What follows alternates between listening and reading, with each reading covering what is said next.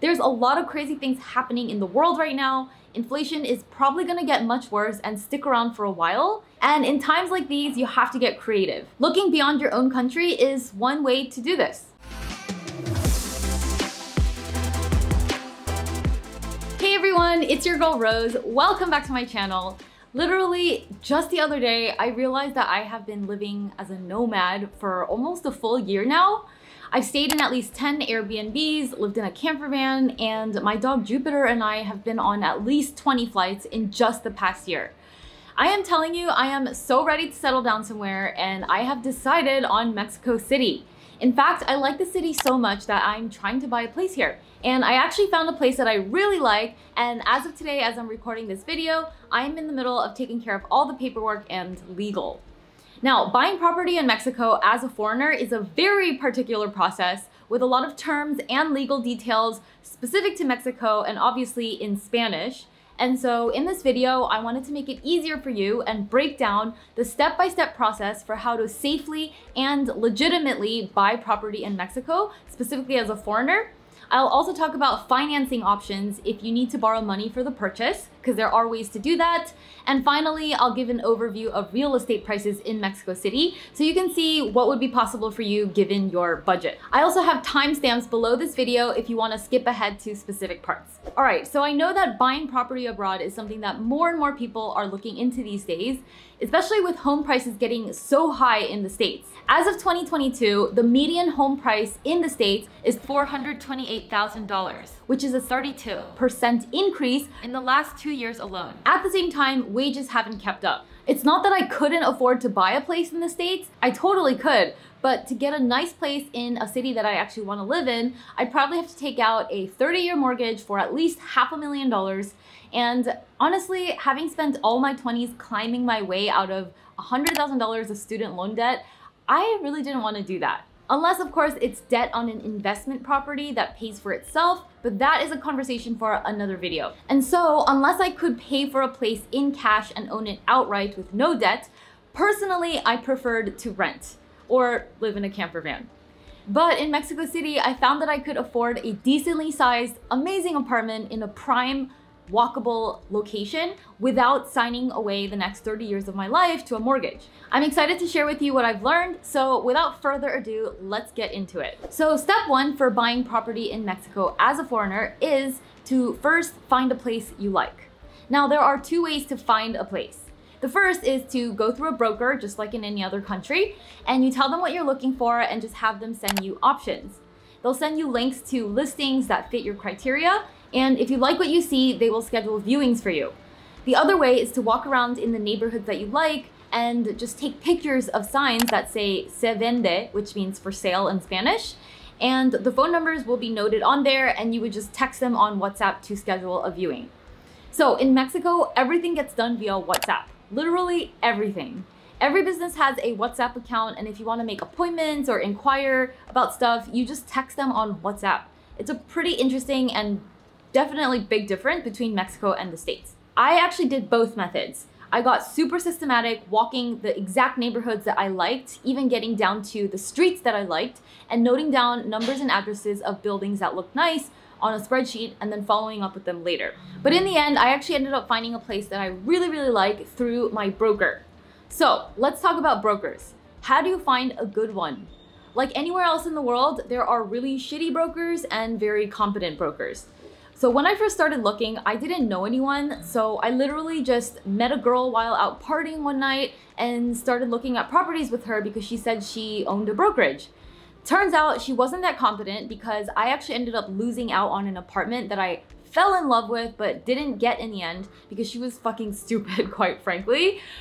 Very frustrating experiences. I've also had brokers who didn't even show up to showings that they've scheduled with me, so you just get a lot of different types of professionals in real estate. I've also had experiences where brokers didn't even show up to showings that they've scheduled with me, or they don't call me back when they say they're going to, and whatever. The whole range of experiences. So that was obviously not okay. Anyway, long story short, after a lot of ups and downs, I ended up meeting a great broker through an organization that I joined called EO. EO is a strong network of entrepreneurs, it's worldwide, and because it's application only, you can assume that everyone in that organization is competent and trustworthy. So I found my broker through there. Turns out she's the best of the best with decades of experience, and within a week of working with her, I found a really, really awesome place. So the moral of the story is you have to find a good broker through a referral that you trust. Especially in Mexico, just working with people that you trust is so important. I will actually leave my broker's contact info for you below. Her name is Alejandra. She's amazing. I don't get any kickbacks or anything. It's just for you to have someone to talk to as a starting point if buying in Mexico is something you're interested in. At the very least, she'll be able to orient you and give you a lot of good information. Now, I'm also part of a Facebook group for expats in Mexico. It has over 18,000 members, and if you're an expat in Mexico, chances are you're gonna join this group.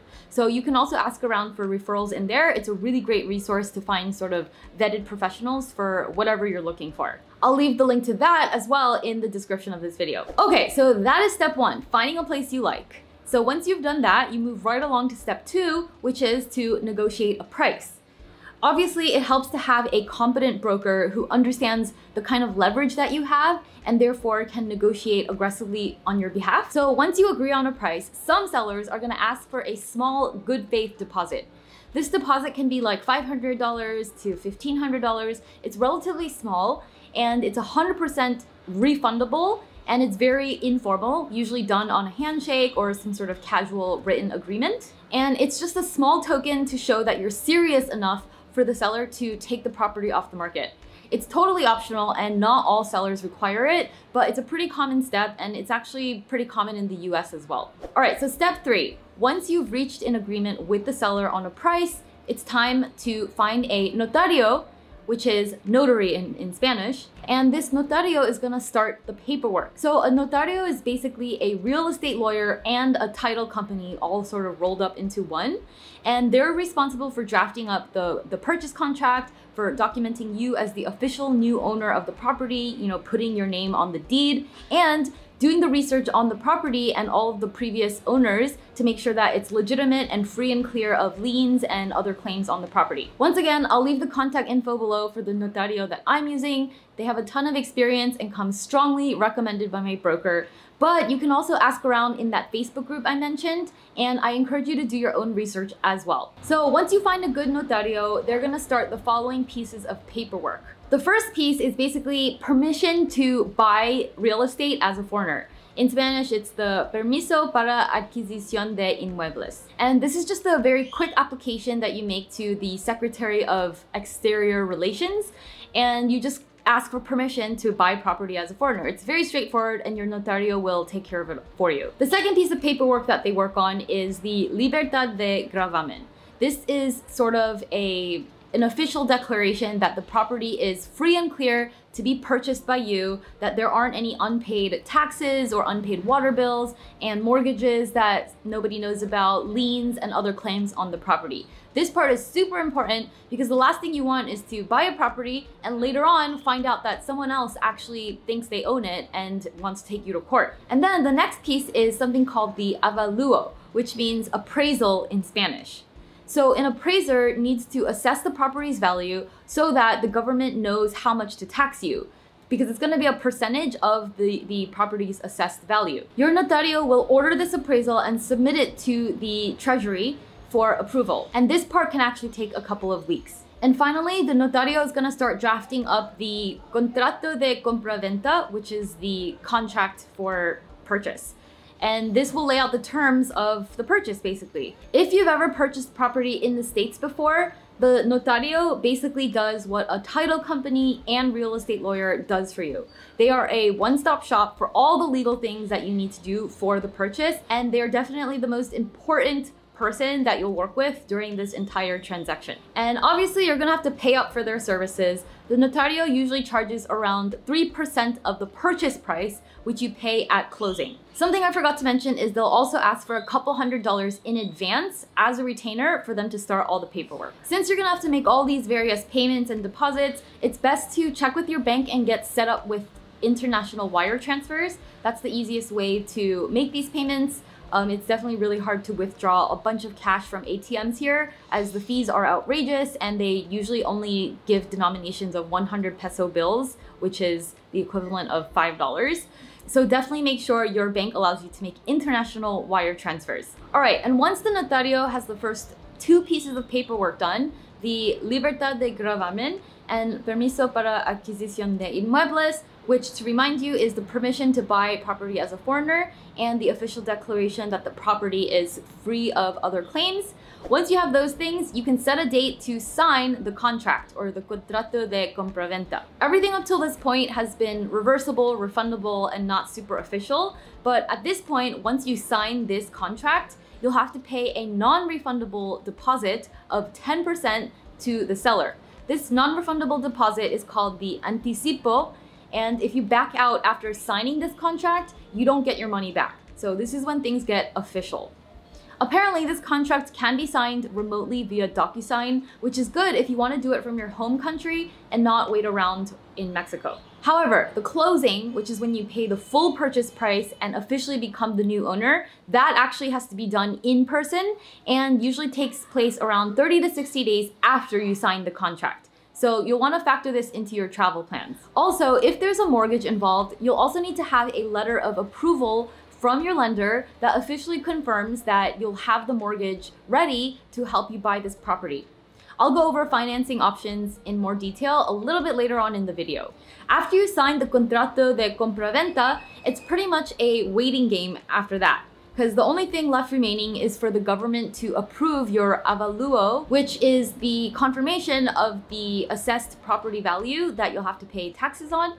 So how long that will take really depends on the government. So this part of the timeline is somewhat unpredictable, but really shouldn't take more than a few weeks. All right, and once the government approves your avalúo, it's time for the fifth and almost final step, which is to close on the property and finalize the purchase. Once all the paperwork is ready, you and the seller would meet physically at the notario's office and officially sign the closing papers.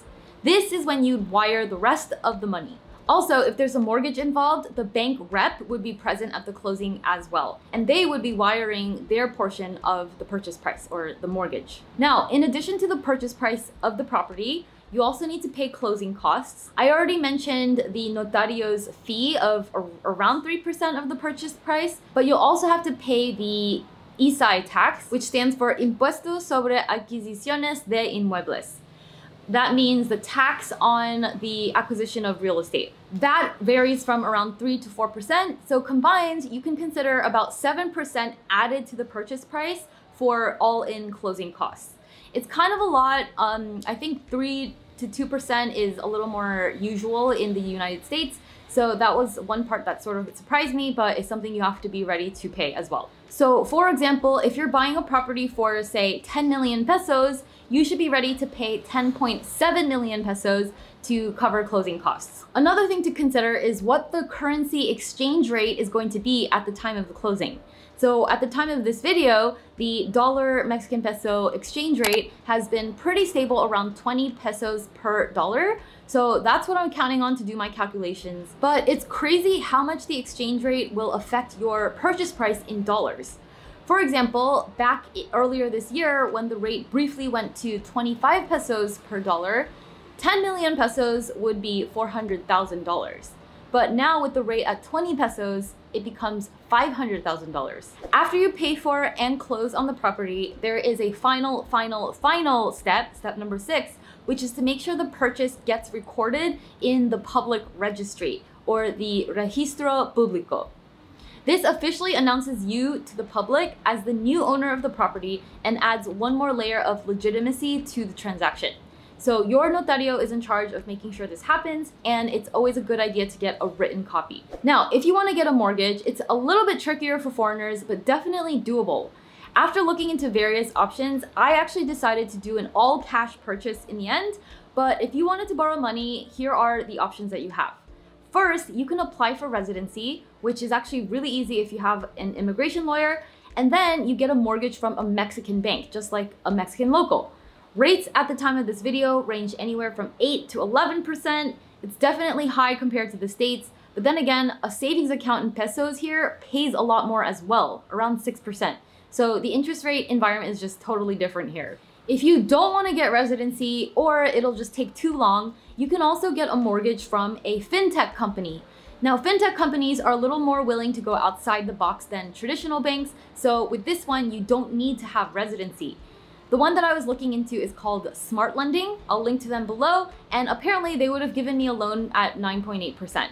Something I did look into but didn't end up going with. All right, and now a quick chat about real estate prices in Mexico City. Just like in any other city, prices vary a lot by neighborhood. So the most expensive neighborhoods in Mexico City are Roma, Polanco, and Condesa.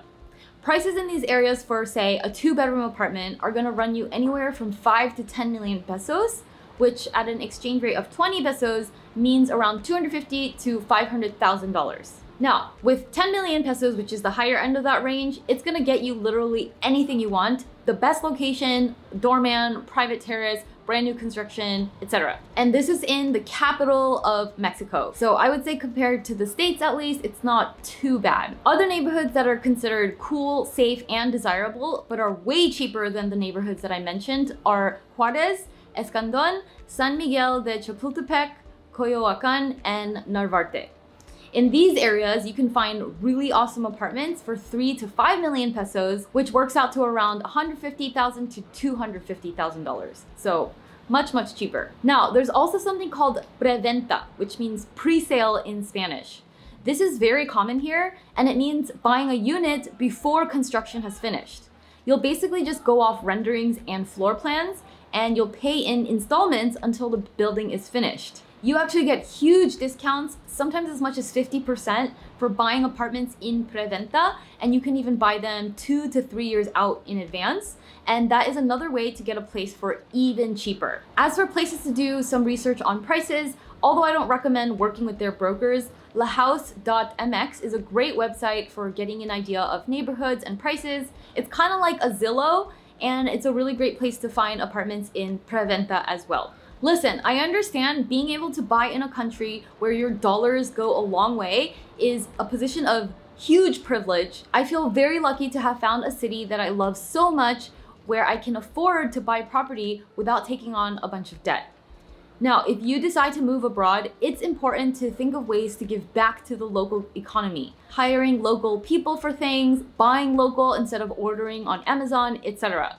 I think that if you're mindful, it can be a win-win for everybody involved. There's a lot of crazy things happening in the world right now. Inflation is probably gonna get much worse and stick around for a while. And obviously the stock market and cryptocurrency markets are getting crushed. And in times like these, you have to get creative. Not only to budget and save money, but also to find other ways of achieving financial milestones, like becoming a homeowner. Looking beyond your own country is one way to do this. Speaking of inflation, that's what I'll be talking about in next week's video. We are on the cusp of a huge, huge paradigm shift in the economy and in the world, and I want to break it down for you. So please subscribe to my channel if you haven't already, and hit the notification bell so you don't miss that video. All right, well, that is it for today, guys. I don't want to jinx anything, but if all goes well, I should be closing on my new apartment in just a few weeks. And I really hope to be giving you guys a new home tour soon. And for those of you who want to one day buy property abroad, I hope this video has helped you and inspired you. Thank you so much for watching, and I'll see you next week, same time, same place. Bye!